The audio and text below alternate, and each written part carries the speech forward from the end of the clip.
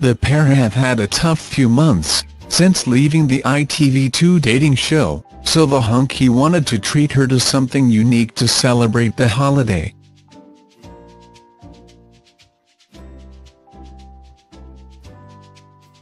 But, speaking exclusively to OK Online, he admitted he feels under pressure to make their first milestone special.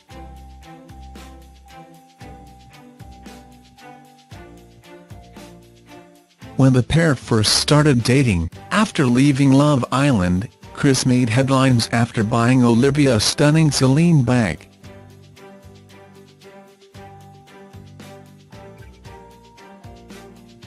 When asked if he felt under pressure to keep up with lavish presents, he explained, "I went away to America to film with Kim, just after Love Island, so I popped into Harrods beforehand to give her a nice surprise and make her happy before going.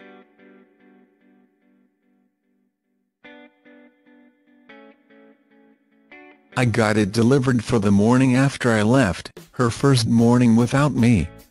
I know what you mean over the expensive gift. Going forward, it was quite a big gift.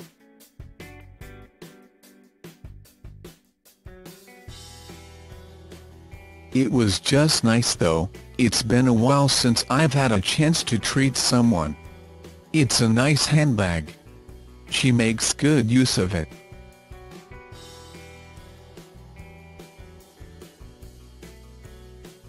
Chris and Olivia have had a tough few weeks, after a video emerged of the Love Island hunk with his arms around a mystery brunette during a night out in Essex.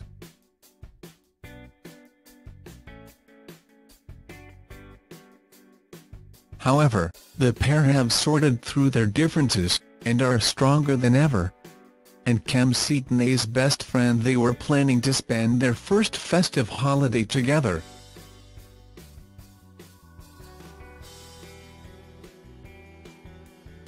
"We're working out where I'm going to be for Christmas Day and Boxing Day, and Christmas Eve," he continued.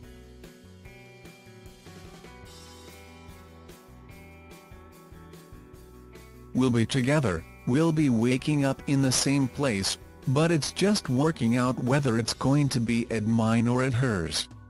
It won't be at our own place, it'll be at one of our family homes."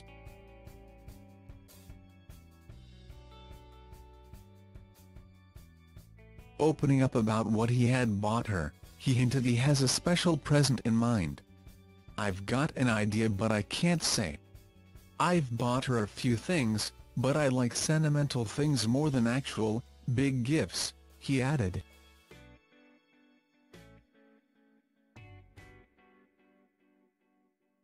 "I've got a little plan up my sleeve as well, I just have to keep it all quiet."